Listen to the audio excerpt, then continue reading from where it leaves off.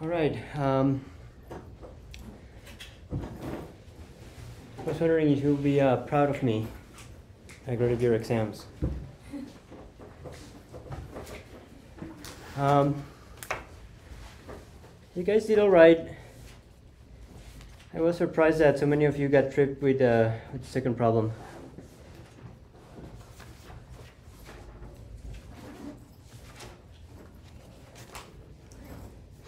You know, you could have solved it with the kinematic equations. So, well, and conservation of energy. So the first mechanics.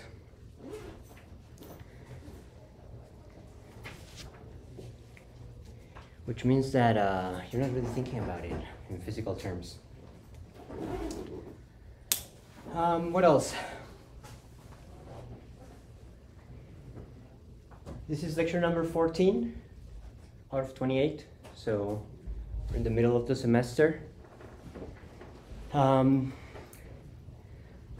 Next Tuesday, you guys are going to design the second exam.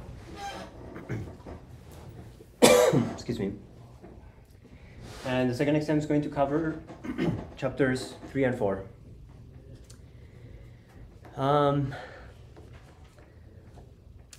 I added the participation column, I guess you see it as an item, to Blackboard.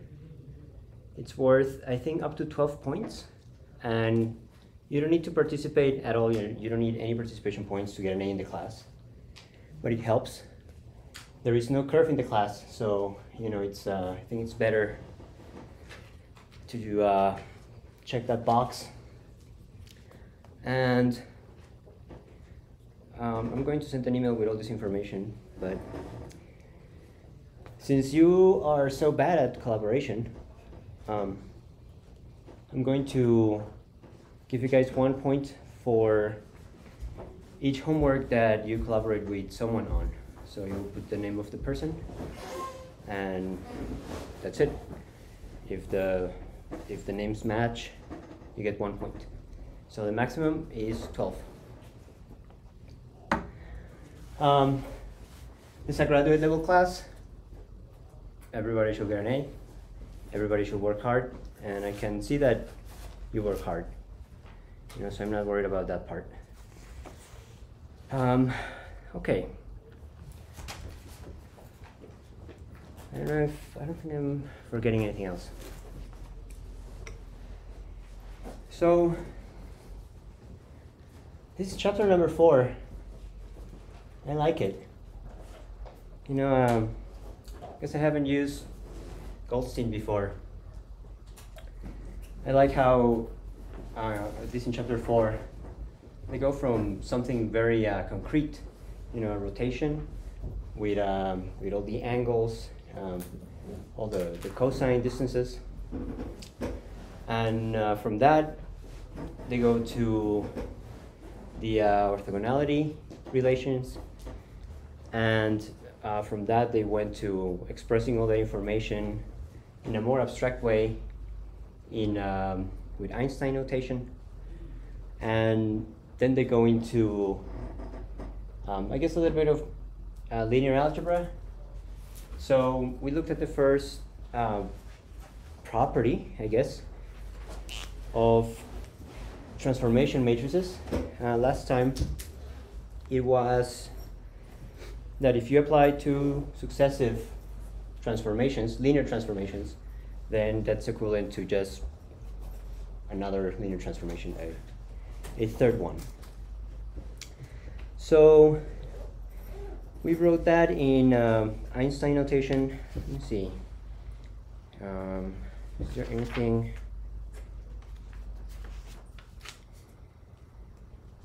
Yeah. So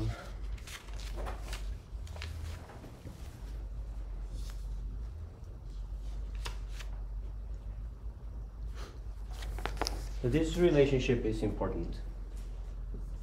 It's A, Ij, A, I, K, and you know over here the indices really matter, the order and everything. But this is just the Kronecker delta for j and k.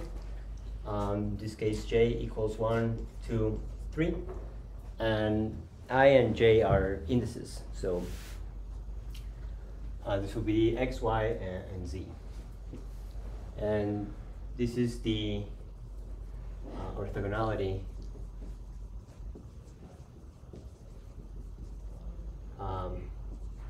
relationship, or rule, or equation, or condition. Just call it orthogonality. The other thing is that when we apply a transformation matrix, we have two interpretations. So the first one is same vector. You apply a transformation to that vector, health. And you change how you represent the components of that vector, but it is the same vector. So over here you are rotating the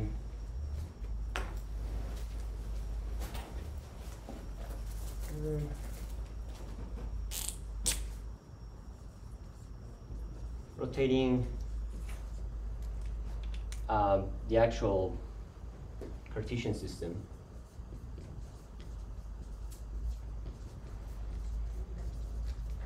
And the other interpretation, that the math is the same, is that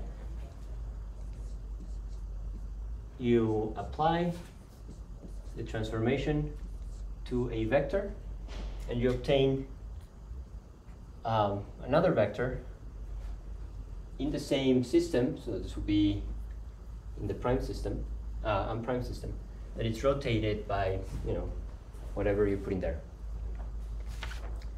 So that's important to remember. So now we're going to see some of the consequences of this stuff when we go to the level of linear algebra, so matrices.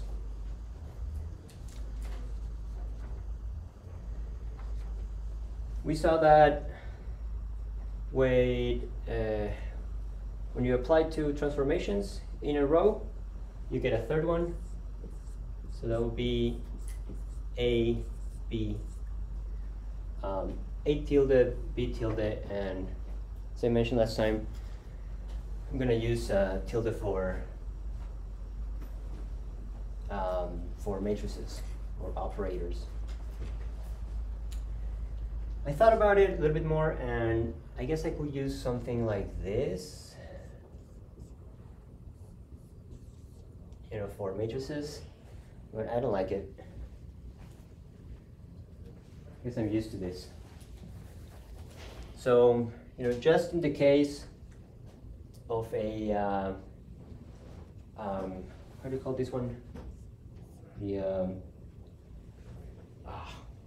you switch the rows and columns. How do you call it? The transpose, yes. Just in the case of the transpose, it's different from, I guess it's in conflict with the book, but just keep that one case in mind.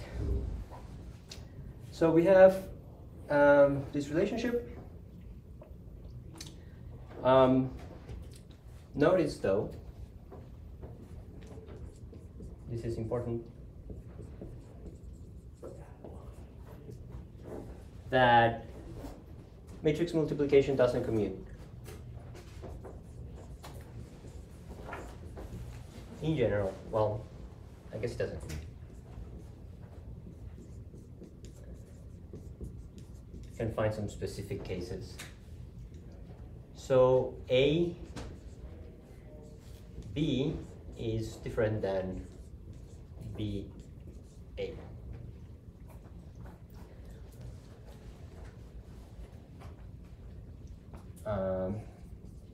Does not commute. but it does have associativity. So A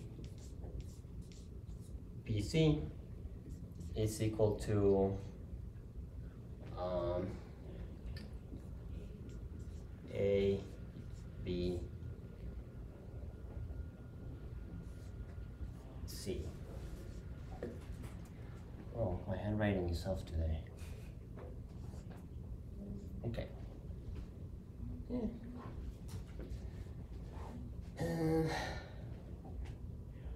Does commute. I mean, associative property. All right. So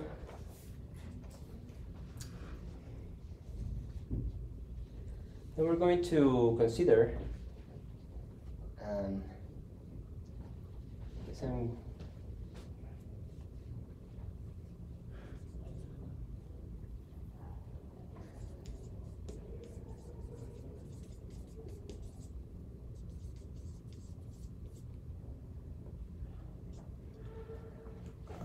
I'm gonna get rid of this to have more space over here, because I don't want to get rid of that. So there is an operation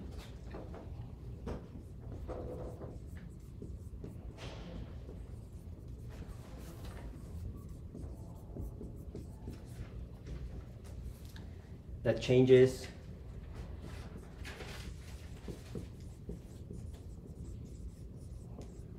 R prime, the vector, that one,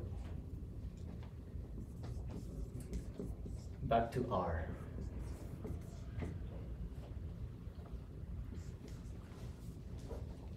Okay, so we apply this transformation to R and it becomes R prime. There is another transformation that makes this one equal to R. So I guess it will be B R prime equals R. Weakly. So what do you expect this operation to look like?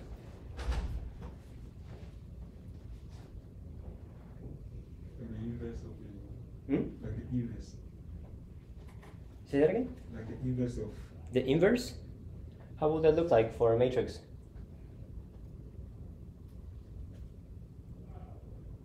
in component form. In component form? The components? So we will have some relationship between the components of weakly A and weakly B, right?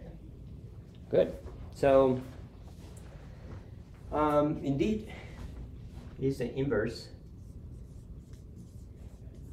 and we're gonna denote it as weakly I to the -1, so the inverse, just like you would do with a fraction or something. So instead of having this relationship a ij xj, so this is another one that I wanted to put over here, but I guess it's here now. We saw it before last time, so oh wait, there's I. So there should be another relationship that is just I, and then this one's gonna be, well, I guess both of them.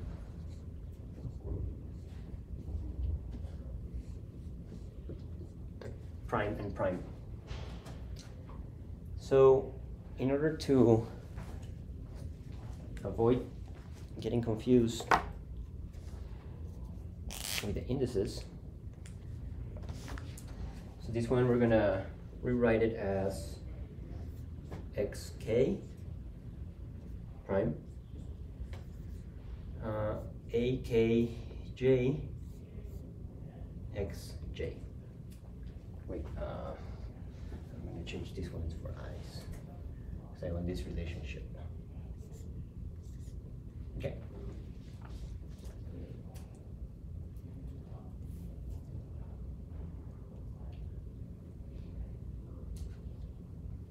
Okay.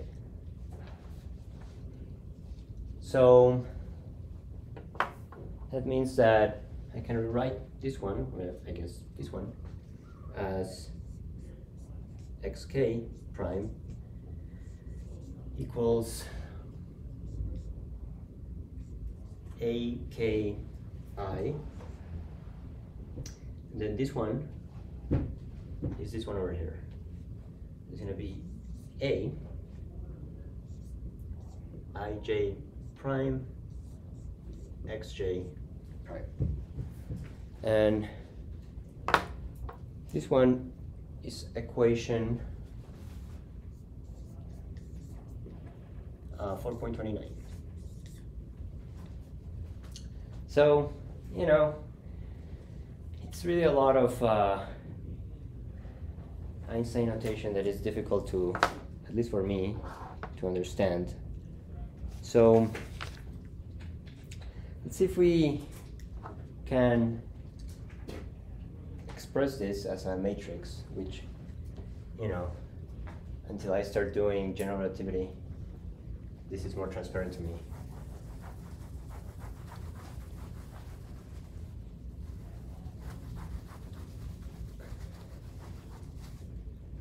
Where's Pedro? He should teach us general relativity. Okay, so we have this guy over here and this guy over here.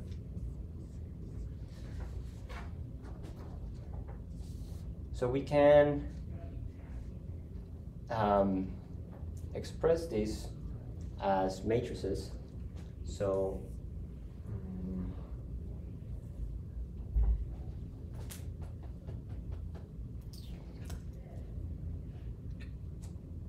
it's okay. So this is going to be A11, A12, A13, A21, A22, A23, A31, 32, 33. And there's another one. Another one is going to be the same, 1, 1, but it's the prime one.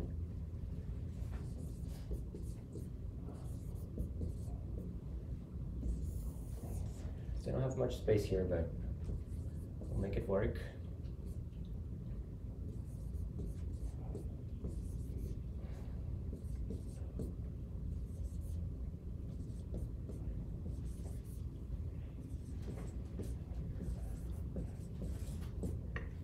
So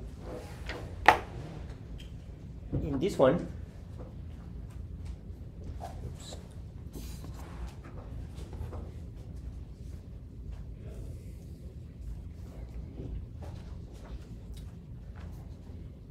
the rows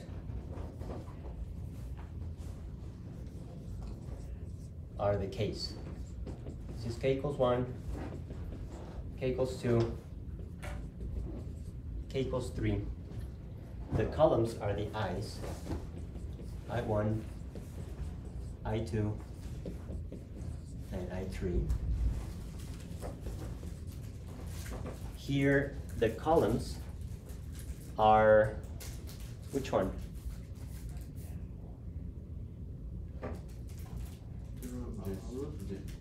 J? So here we have the rows are k, the k's. The columns are the i's. So in this other matrix, the primed one, the columns are what? J. So this is j equals 1, j equals 2, j equals 3, columns, and their rows are going to be, so we can get rid of this one.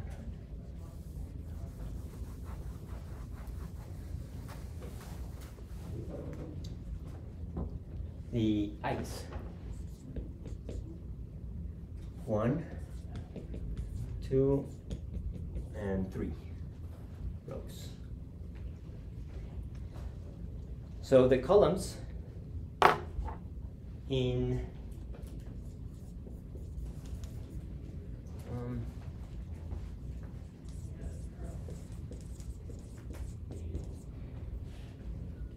A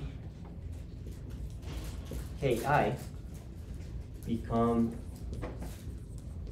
rows in A IJ prime. Okay, so this is a product multiplication when you have it like this. So we all remember how to do matrix multiplication. So it's like we're having a vector over here, the xk or xj, whatever it is going to have x1, x2, and x3. In this case, because you have x, y, and z, and well, this one's going to be prime. But you could also have, xj not prime, and it was just going to be x1, x2, and x3. So that is how x looks like. It's a vector. So if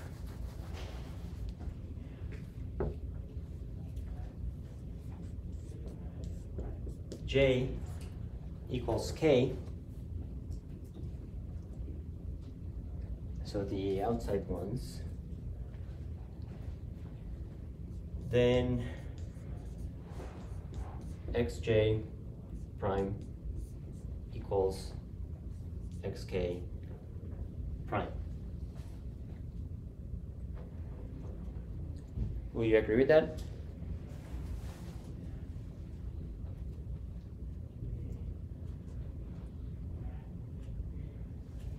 Well, if j is equal to k, then this one, you can just put the k over here. Right, so we have xk prime and xk prime. So that has to be the case. So that gives us some information about the multiplication.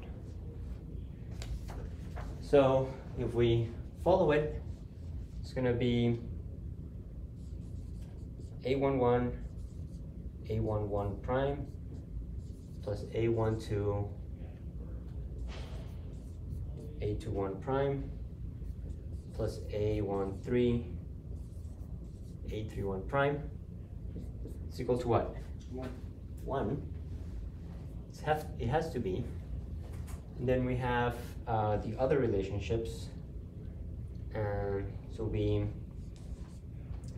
A21 A12 prime, this one and this one, right? Plus A22 A22 prime plus A23 A32 prime.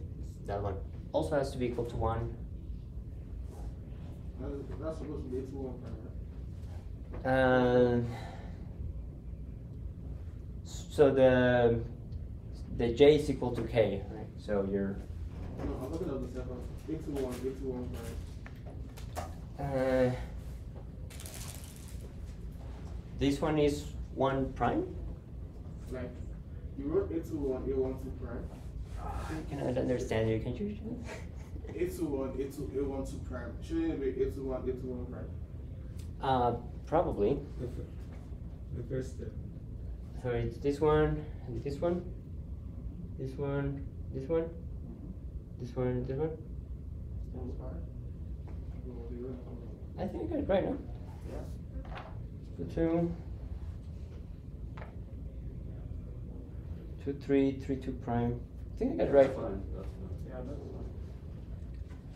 And the last one is 3113 prime.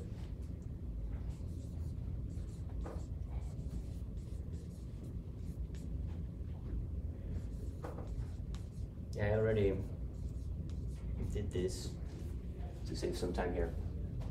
But these are the three that must be equal to 1 because, well, xk has to be equal to xk. So how do we express that in Einstein notation? It's going to look like A ki A prime ik. So if you look at only one, it's going to look like this. Okay, prime. K2 to K prime. K3 3K prime equal to 1.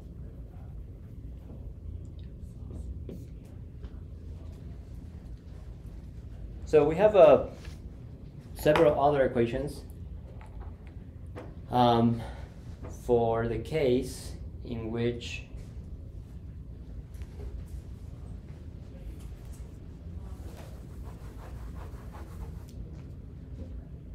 J is different from K. I'm not going to write them down, not all of them, but how do they look like? I guess the first thing is that matrix product. What should it be?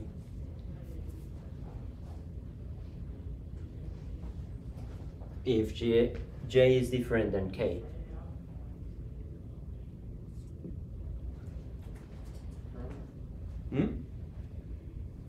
So in this case, it had to be equal to 1 if J is equal to K. If J is different than K, what should it be?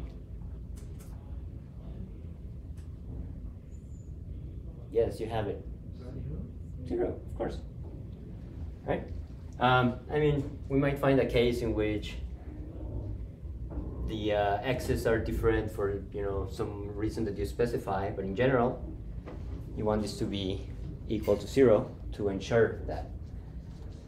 So you have 3 of these, the diagonal elements. The case in which J is different than K, that's the off-diagonal elements. So you're going to have 6 of those equations, right? And if you care about them, you can look at my notes, but I'm just going to write one case.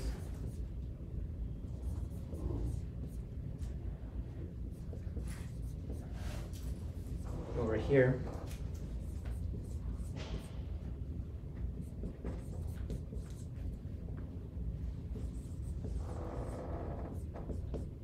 Right, so I guess that is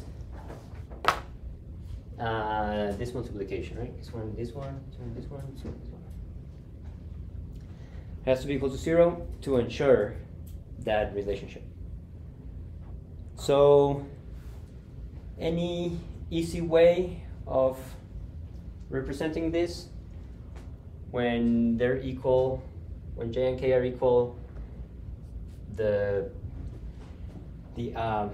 sum, I guess in Einstein notation, is equal to 1, and when they're different, it's equal to 0. How do we express that? Using the Kronecker delta. So this whole thing, what we can represent it as A Ki A I J prime. Yeah, so in general, these two will be different. So that's equal to delta, Kronecker delta, Kj. So if K is equal to J, this thing is equal to 1. If K is different from J, that thing is equal to 0. Okay, so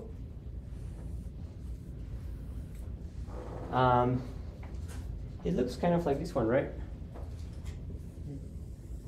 But notice that it's not the same. So this one is equation 4.30. This one, if I remember correctly, is 4.15. Let me confirm that.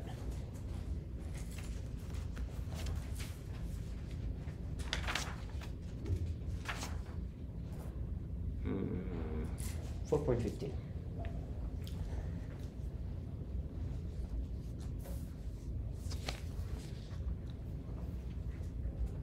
So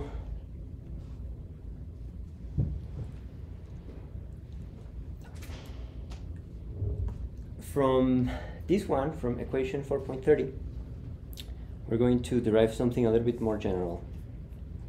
So we know this, and we derive this, and we know where it came from, so I can get rid of this.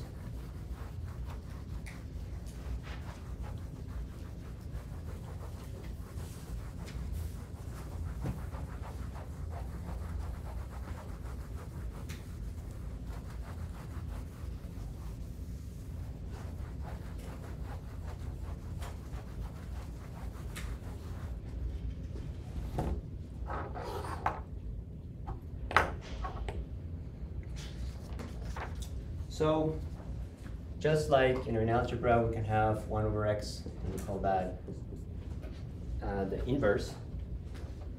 If we multiply this times x, I guess in this case, multiplication commutes. So it's okay to do that. So this is equal to what? 1. So what is the analogous of that in matrix algebra? The identity. Right, so it will be, well, it depends on how many rows and columns you have, but if you have 3, well, it just looks like this. If you have 2, then it will look like this one, the smaller one. So it is the same concept. The concept is that you can multiply a matrix times its inverse, and you will get the identity. So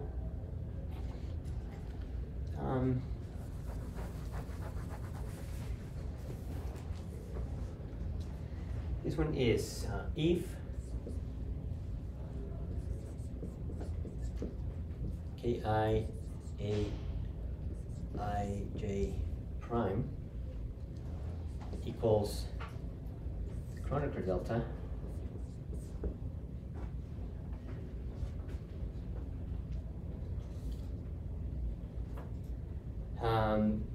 then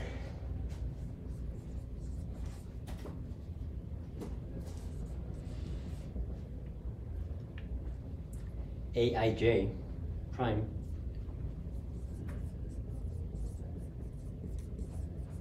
is the inverse of A Ki.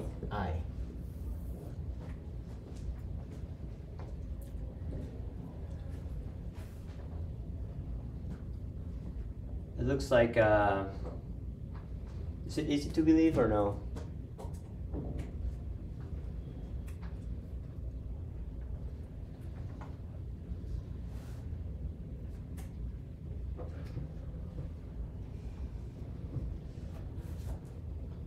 Well, yes or no? Yes, Why? because the relation it follows. So you have a matrix here, another matrix here, and the result is the identity, right? So then that means that one is the inverse of the other. So we can write it as yeah, in matrix notation, so it will be A weekly inverse equals to the identity. This one is equation. My question is that in the previous equation it was a summation. Uh-huh. Yeah, but here is not a summation. In this notation it's not a summation. It is a summation, but when you do the summation over everything, because you have like everything repeated, you get the matrices. Yeah, it's like, it's not an easy notation, I guess, at least to get used to it. That's why I wanted to show that it was just the same as the matrices. Okay, so in this particular case,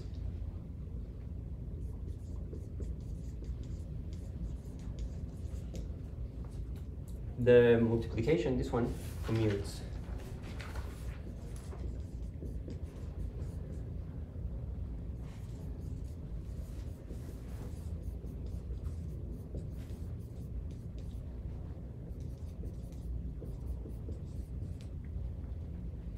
And it is called the identity transformation.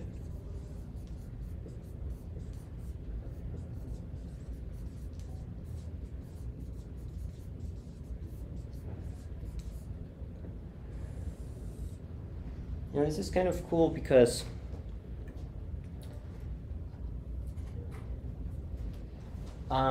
we just, well, I guess we didn't demonstrate, but we showed that the identity matrix exists, and if you multiply a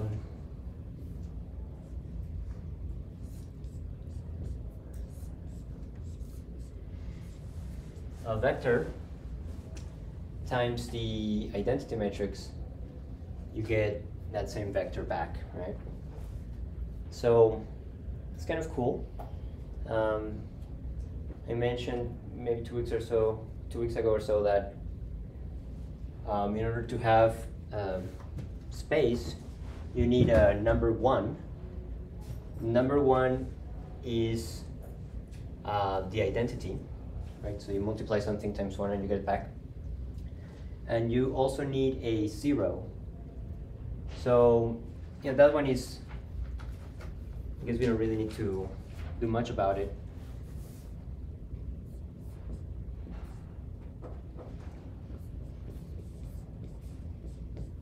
There is a matrix B such that A plus B equals A.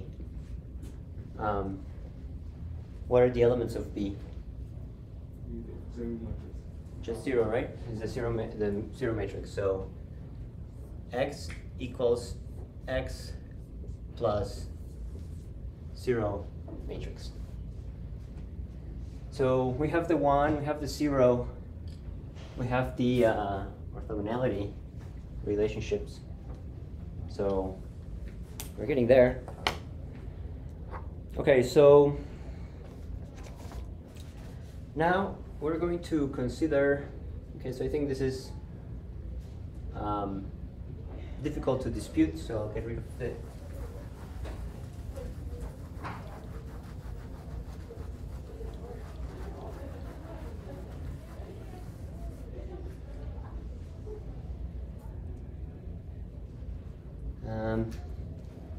This one I'm gonna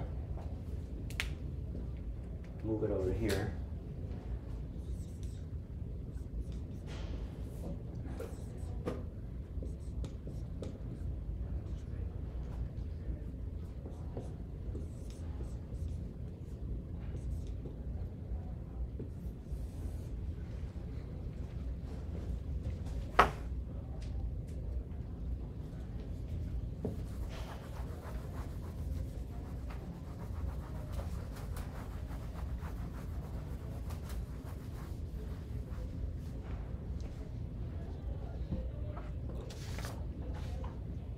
So we're going to consider a double sum.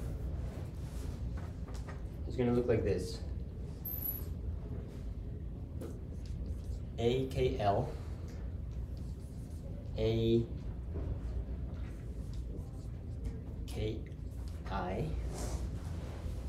and hope the difference between the L and the I is clear. I'll try to make it clear.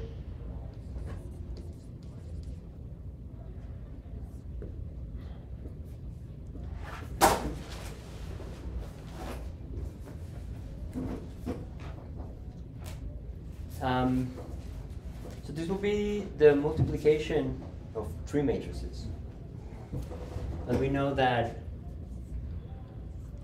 matrix multiplication is associative, so we can take this one and then multiply times this one, or we can take this one and then multiply times this one.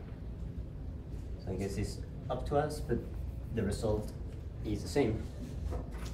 So if we take C equals Li as A KL A KI, so the first one, then this one is C Li A I J prime. If we do it the other way, if we let D Kj be A Ki Aij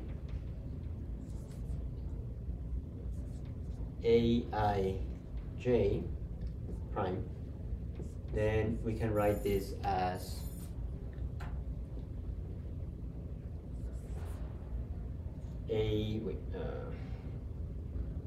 AKL D Kj. If we use equation 4.15, the orthogonality relationship,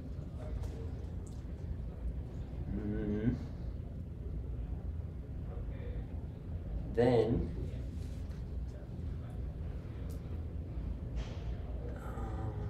which one is it? Yeah, this one will be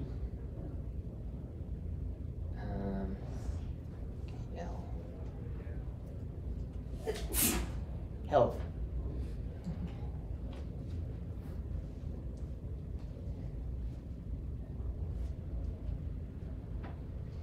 Yeah, so the i's over there are in the case over here. So that will be, we can rewrite it using that relationship as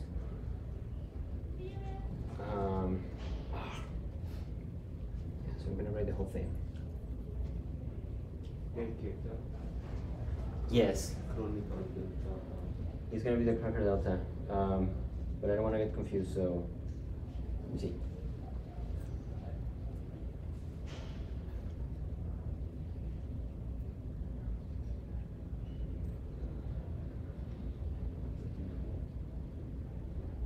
Okay, so CLI is that.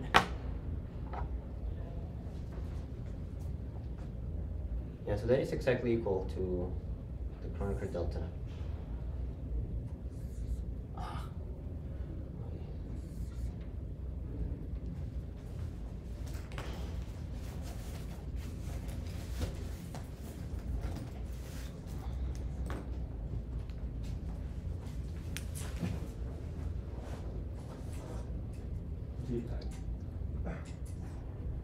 Ji here. It was going to be L.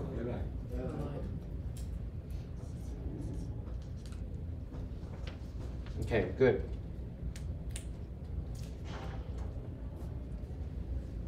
So this one is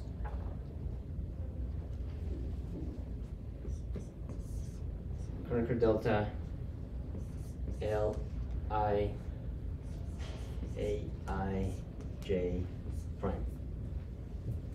Okay. So that one is going to be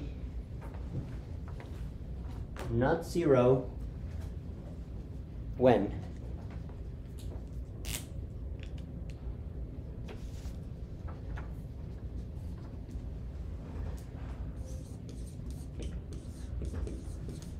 not 0 when, I don't know because right, L equals I.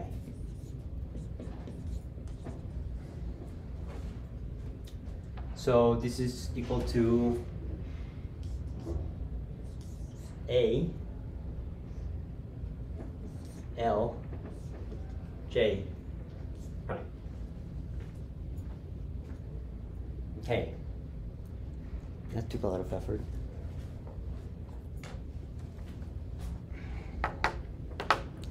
Okay, so let's do the second one.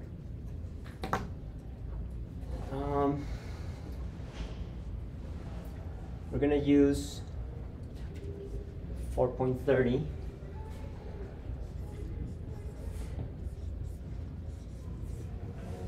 Trash.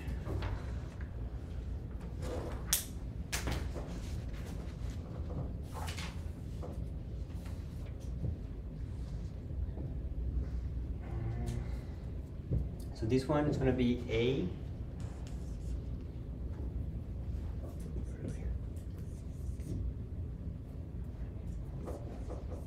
KL. Kronecker delta. KJ.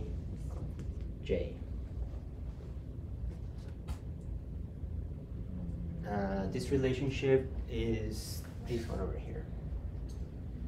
And so that one is not 0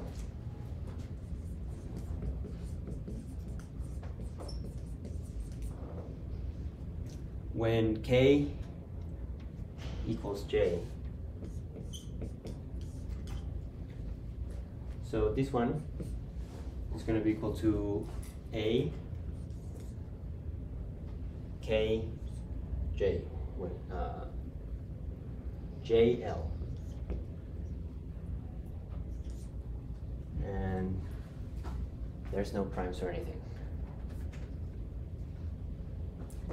Okay, so we know that these are associative, so these two are equal, so these two are equal.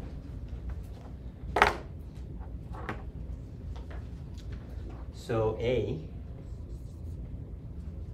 L J prime is equal to A J L. Okay. So this one interchanges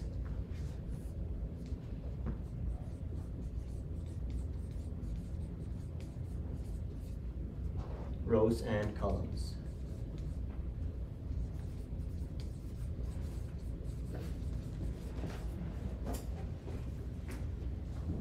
So there is an interesting one. How do we call that? Transpose.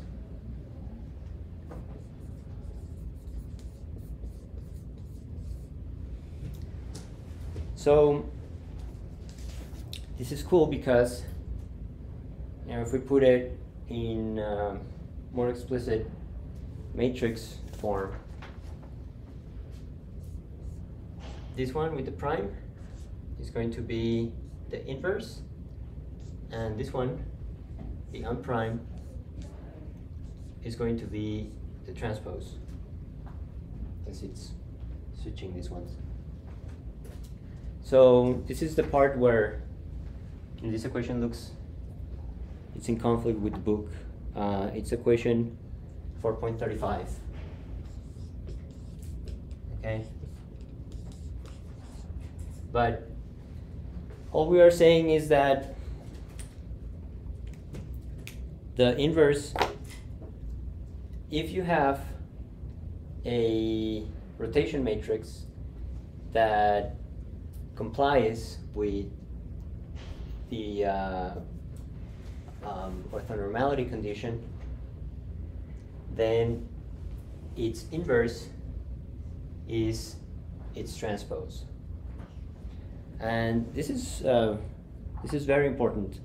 Okay, so I'm going to put a big exclamation point over here. Why is it important?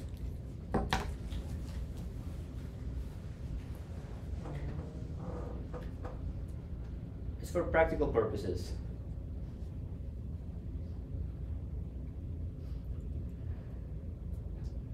Have you done anything with like MATLAB, or when you're coding some stuff like matrices, NumPy, or so? Which operation is cheaper?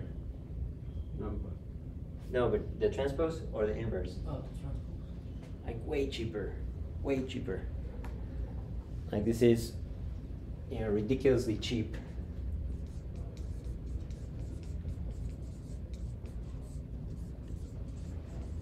What about this one? It's really expensive. And In comparison, I mean, if you only do one, you'll probably not notice it. But if you're doing, a few million, you'll definitely notice it. So this is a very expensive operation. You have to move all the rows. You have to find, you're the one that, I guess, I don't have it over here. Oh, that makes it the inverse. But if that is the case, then we can just move the rows and the columns, and we get the inverse. So that means that rotation operations are really cheap. So yeah, this is for orthogonal matrices. Okay, so let's see. So, practically, you say two matrices are orthogonal. What does it mean? Practically what? Like when two matrices are orthogonal. When two what? Matrices are orthogonal. What's the implication? The matrices are. Like, I mean, when two matrices are orthogonal, what's the practical moment? Well, I guess if they're orthogonal, then this is true. So it is true for, this is the orthogonality condition. So it is true for all rotation matrices. It is not going to be true in general for all matrices. Okay, so we started with this whole ordeal with the cosine, the 9 cosines, right, when we were rotating. So from that, we got to realize that we only had 3 cosines, the ones that complied with that with equation 4.15, that were independent, and the other ones were dependent. So it's not a very good way of creating these rotation matrices. In 2 dimensions, we found a nicer way of doing it. We were able to do it with just phi, where phi had some relationship between the rotating systems. But we can find situations, or I guess there's many cases, in which the angles, or the combination of sines and cosines in the 3x3 matrix is going to be effective and efficient. But there is one more condition that needs to be obeyed. So this is one, this is the other one. The third one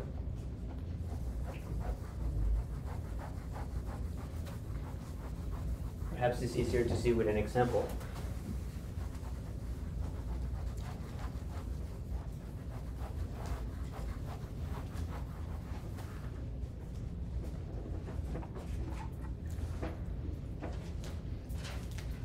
what is the determinant of a matrix?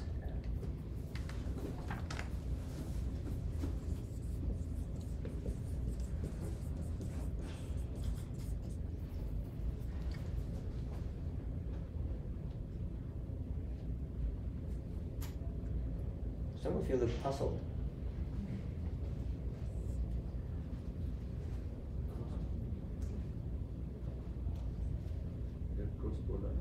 The cross product, yeah. So I guess the cross product has a negative in there that shouldn't be, but. So if we have a matrix that looks like this,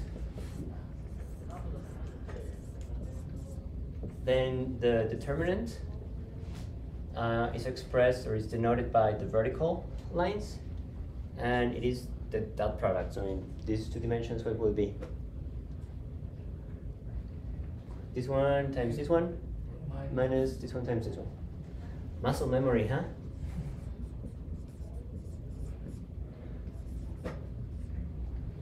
Well, I don't know which one you do first. And in 3 dimensions,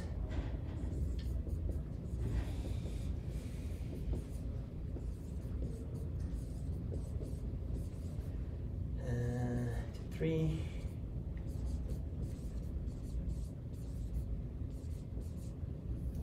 What is it in 3 dimensions? Did you cross it? Yeah. Okay, good. Muscle memory. So it will be A1, 1, and then the determinant of this one. And so on, right? We don't need to write it. But that is the determinant. So it will be plus A1, 2, and then this one. Is it? No, it's plus and minus. Because it's choosing the, Are you sure? yeah. I think the first one is plus, the second one is minus. Hmm. You can write. Check Wikipedia. No, because No, we it's can choosing go the ahead first plus one. and The first one is plus, the second one is minus. But when you choose the second row, then the second. I think you're thinking about the cross product. So I just want to be sure. I might be. There's like a 80% chance that I'm wrong, but just want to make sure.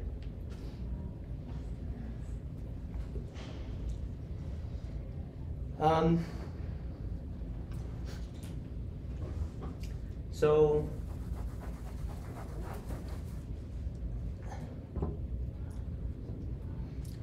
if we have important property of the determinant is that the determinant of a product of matrices is the product of the determinants.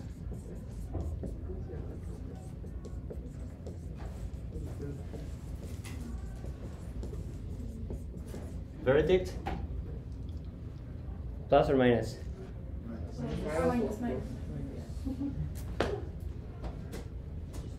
Oh well. You learn something every day. Okay. So the way we write this is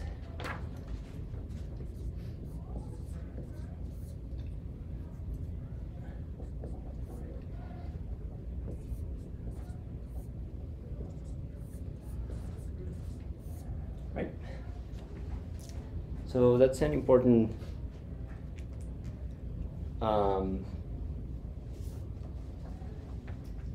theorem. I guess the other, it comes from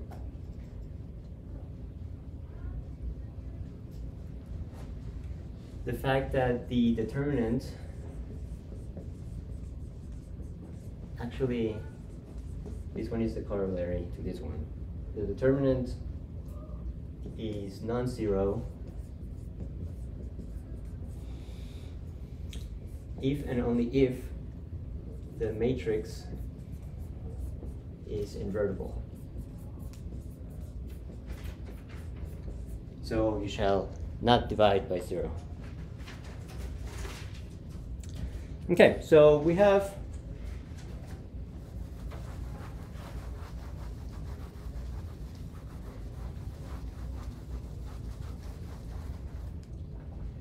so the cross product is just a determinant? There's something that is different about it. Sin theta, like you multiply by sin theta. Sine of the angle between No, but just the like the tensor operation or the matrix operation without the magnitudes.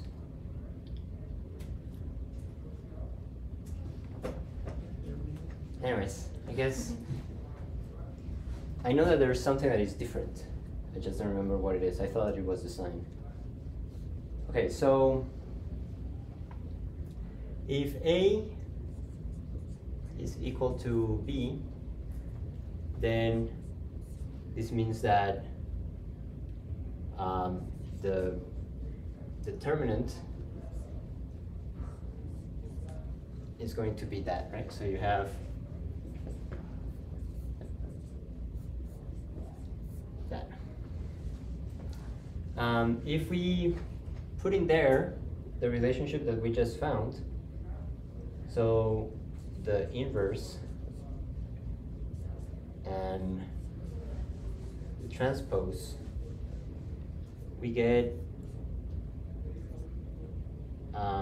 we multiply times A on this side and times A on the other side.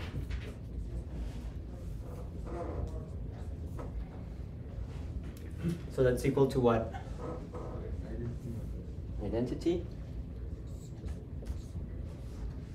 So A and A transpose, which I guess is equal to this one too. What is the determinant?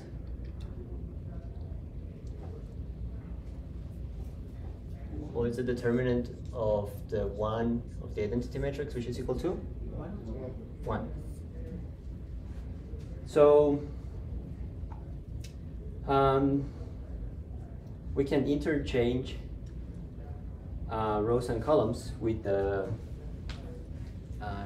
inverse and the transpose. So that means that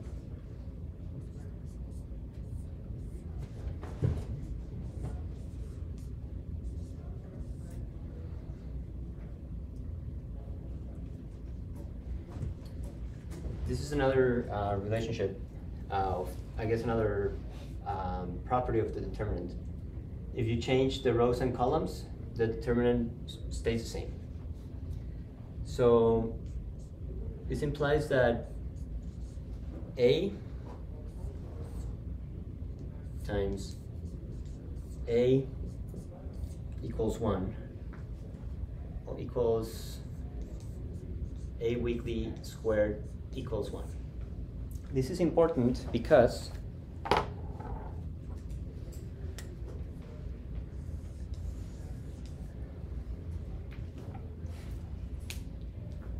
it tells you that the determinant could be either +1 or -1.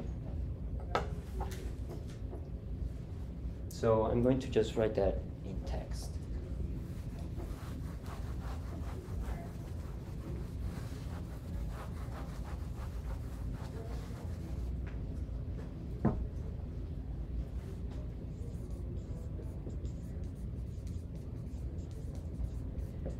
The determinant of one of these transformation matrices that follow the orthogonality relationship is either +1 or -1. So the simplest matrix, transformation matrix, with a determinant of -1 is the matrix simple, or simplest, I guess. -1, 0, 0, 0, -1, 0, 0, 0, -1. This is equal to minus the identity matrix. Just to confirm, what is the determinant of this thing? So we will take the -1 and multiply times the determinant of this. So it's this one times this one plus 1, and that's it, right? And then these two are 0. So this one is -1. So indeed, the determinant of this matrix is -1.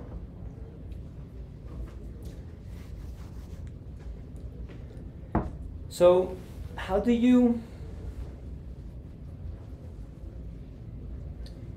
can combine transformations. So you can combine rotations linearly. Can you think of a way to create this with rotation matrices? Pure rotation matrices. Sines and cosines.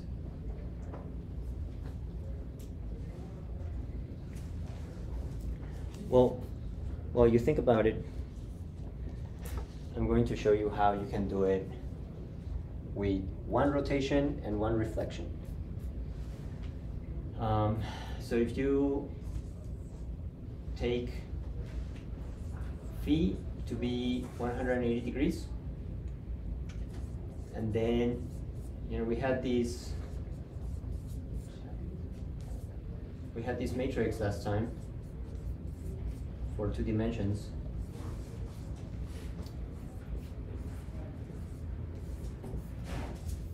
This one was actually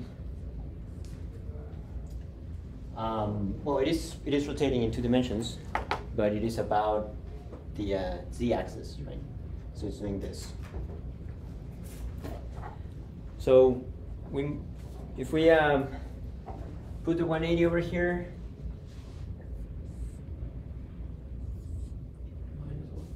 this is cosine here, right? So -1.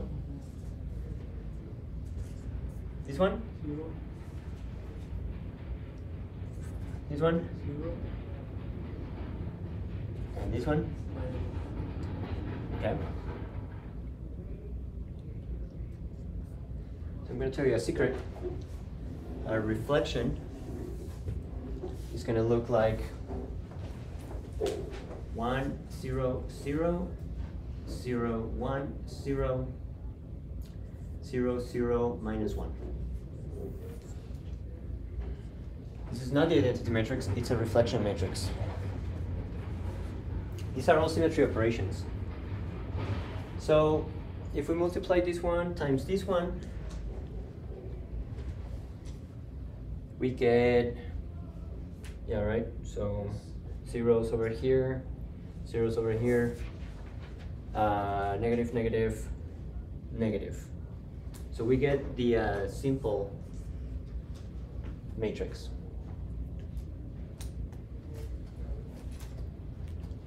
So this was done with a rotation matrix. Is there a way to get here with only rotation matrices, without a reflection?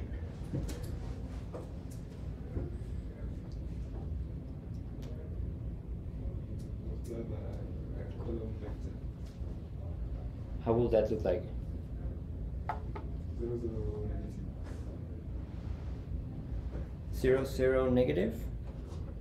-1?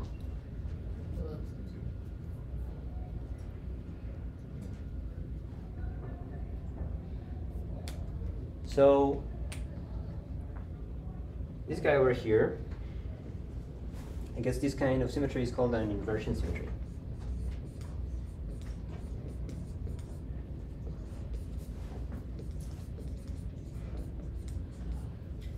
It is fairly common. For example,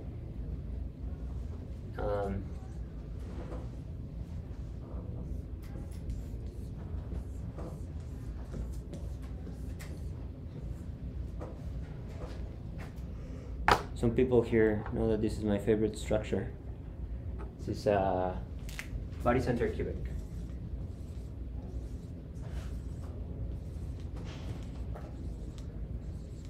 There's an atom in the center. This atom gives you the inversion symmetry with, with the appropriate one. But you can rotate by 180 degrees and reflect, and you will get back your BCC structure. So it has inversion symmetry. But there is no way to get inversion symmetry with only rotations. You can think about it for a while. So whenever you have, so you can decompose the determinants, right, when you have a multiplication. So you can always, if you have all positives, so let's say you have a proper, if you take the determinant of this one, you're gonna get a +1. All the rotation operations have a determinant of +1. If for whatever reason you end up with something like this, with the -1, the whole thing is gonna be negative. So that means that you're going to have inversion symmetry, which you cannot achieve by rotating. So the last condition for our matrices is that, this one, and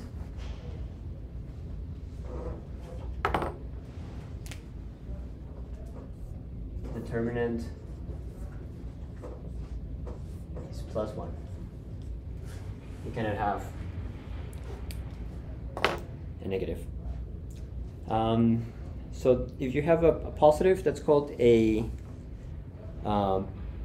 proper rotation, or not rotation, proper transformation. And if you have a negative, it's an improper transformation. So next time, we're going to look at the Euler angles, which comply with those three conditions.